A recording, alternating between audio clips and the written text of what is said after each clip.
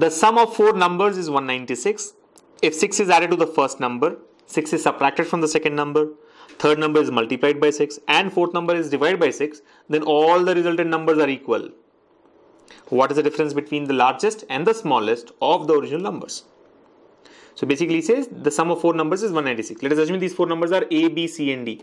So A plus B plus C plus D equals to 196. Now the next part is interesting. It says add 6 to the first number. 6 is added to the first number. 6 is subtracted from the second number, right? The third number is multiplied by 6 and the fourth number is divided by 6. In this process, we find that all the resultant numbers are same.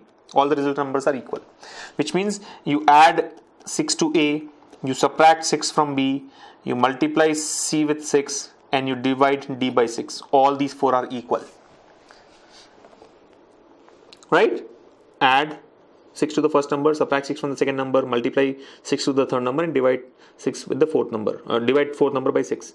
All these are equal. They are all equal, which means we can say all these are equal to K. Let us assume all these values are equal to K.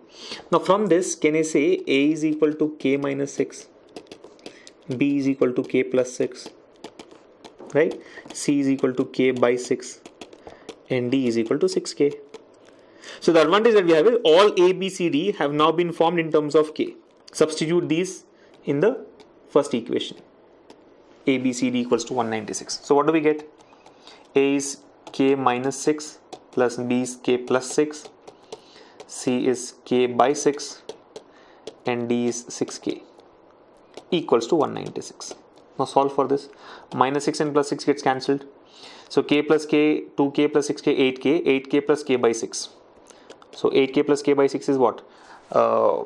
8, 6, 48, 49K. 49K upon 6 is 196. 49 goes how many times here? 4 times. So what will be the value of K? K is equal to 6 4s 24. That's it. Once you know K is 24, you can find out ABCD. You can find out ABCD. Now find out ABCD. A will be equal to 24 minus 6, 18. B will be equal to 24 plus 6, 30. C will be equal to 24 by 6, 4. And D will be equal to 24 into 6, right? 144, right?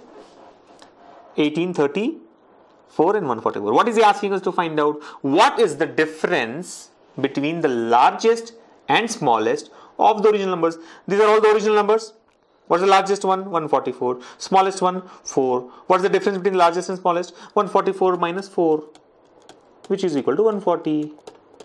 So option 3 is your answer. Option 4 is your answer, 140. Simple, right?